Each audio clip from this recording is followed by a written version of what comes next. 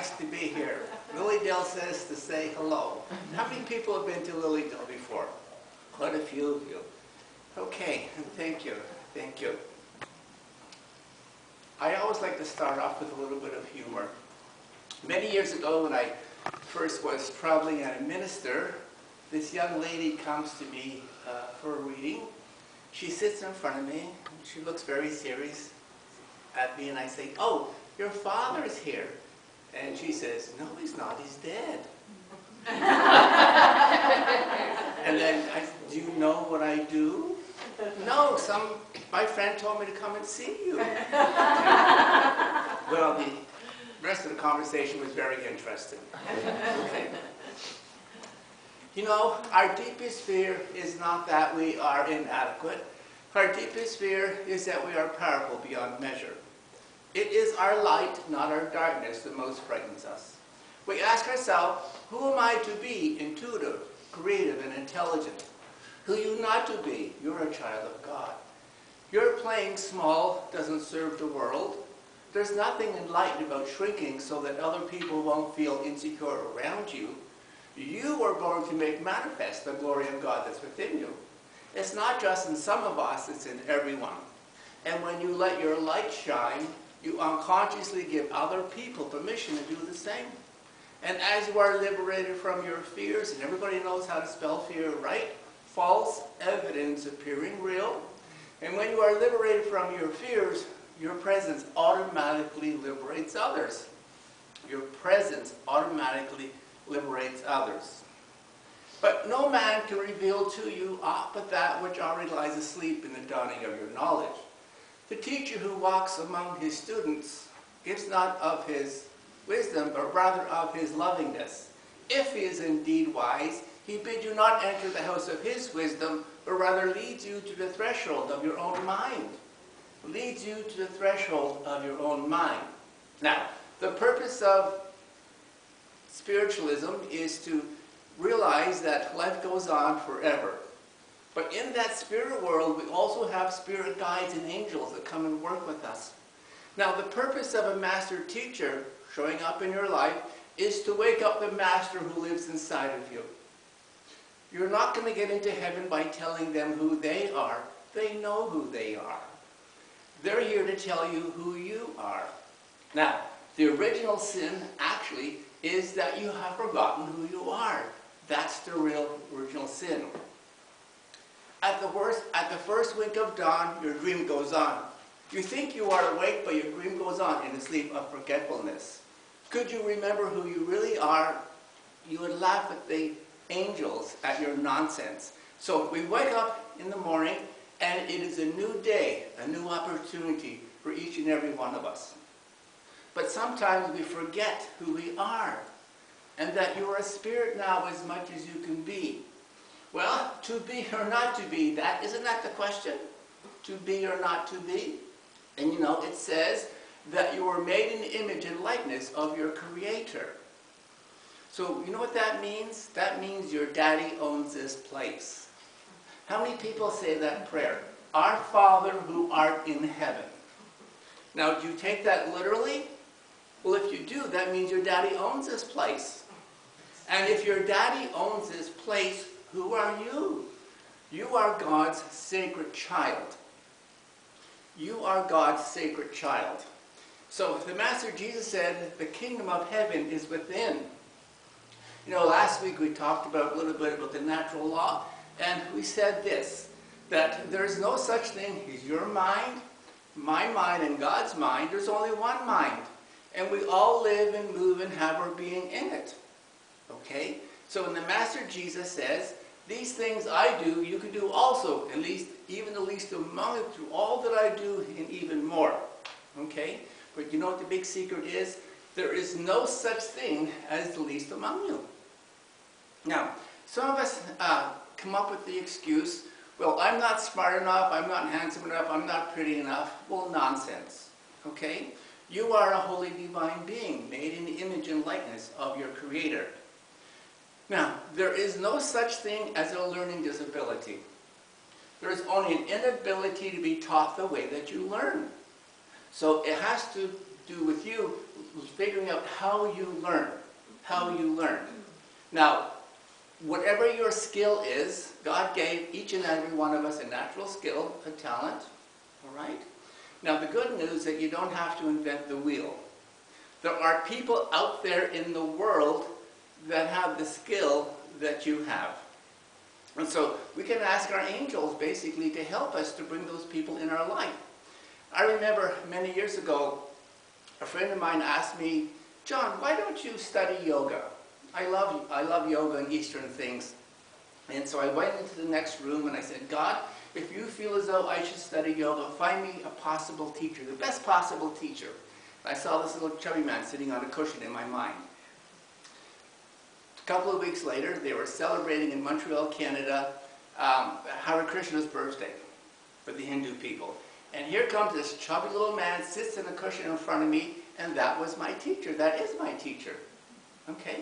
So, anything you want to learn, your guides will help you to find those people. They can make it happen accidentally on purpose. I'll say that again.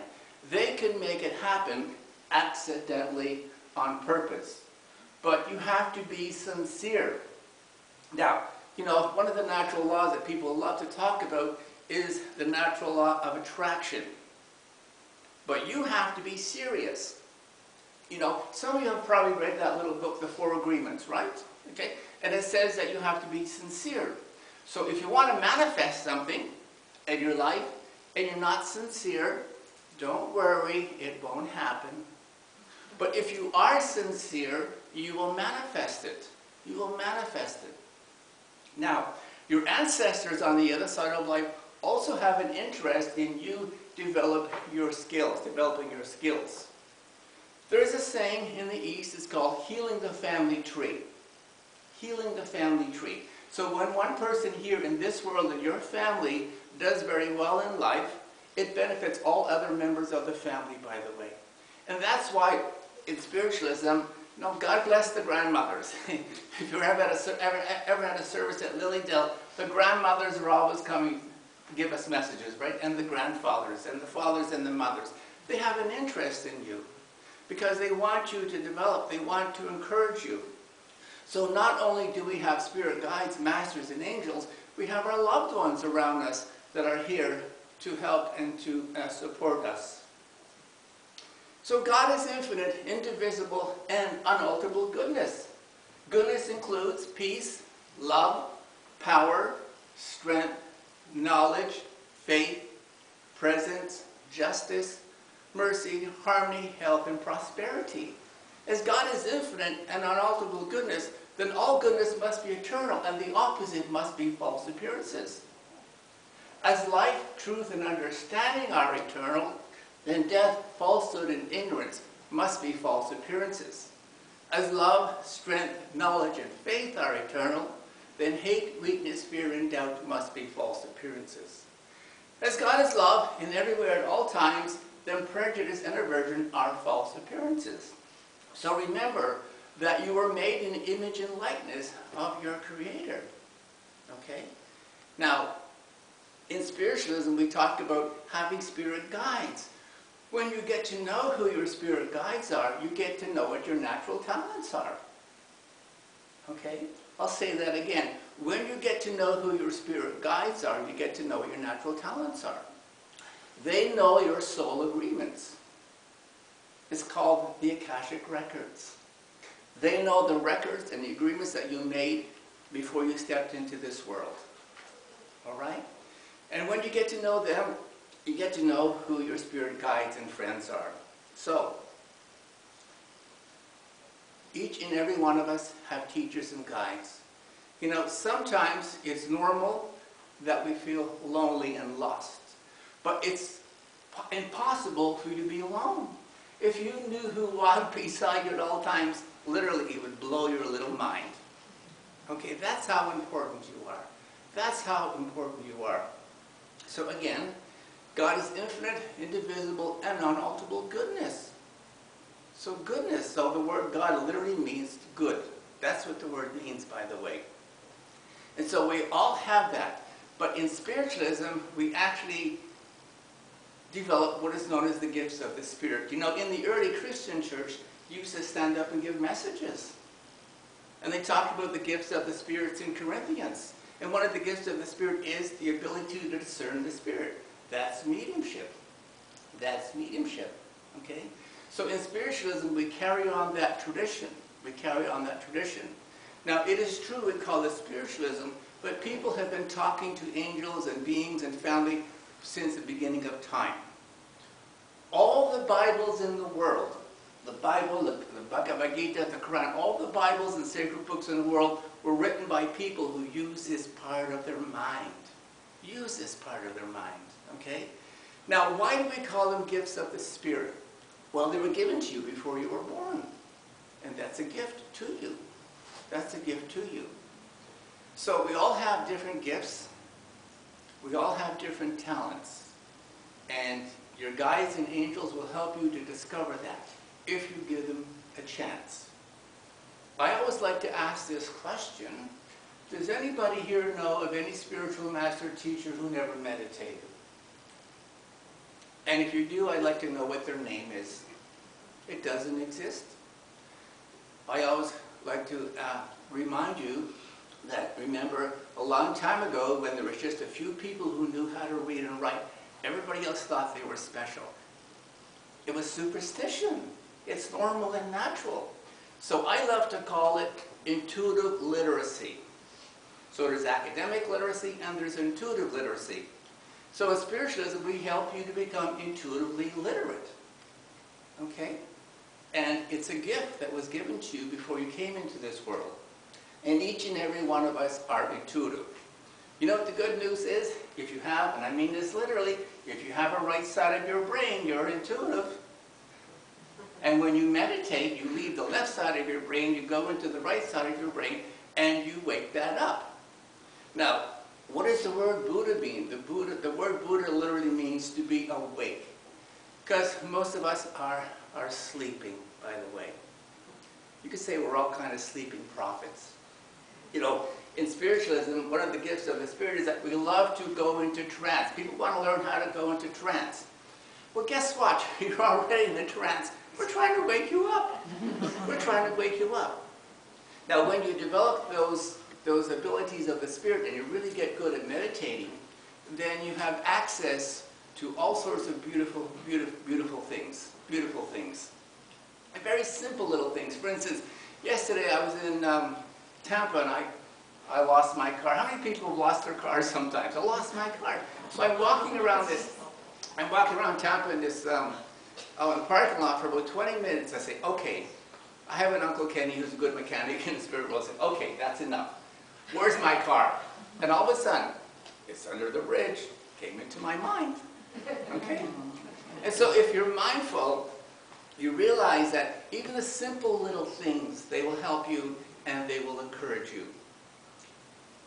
But no man can reveal to you aught but that which already lies asleep in the dawning of your knowledge. It is up to you to make that step. Okay? Faith without works is empty.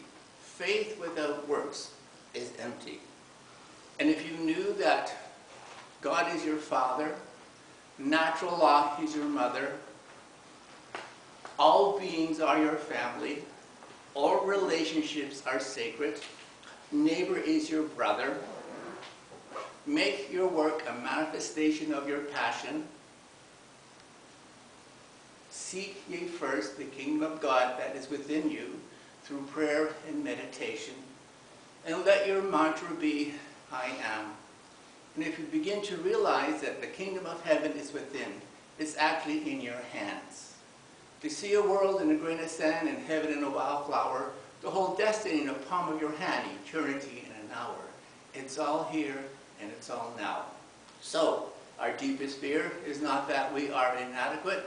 Our deepest fear is that we are powerful beyond measure. Do you not know the world is unfolding the way that it should? Therefore, be at peace with God, whoever you conceive him or her or that infinite intelligence to be. And whatever your trials and tribulations, dreams and aspirations, and the noisy confusion of life, keep peace with your soul. With all its sham, drudgery, and broken dreams, it is still a beautiful world. Be joyous, strive to be happy. Thank you.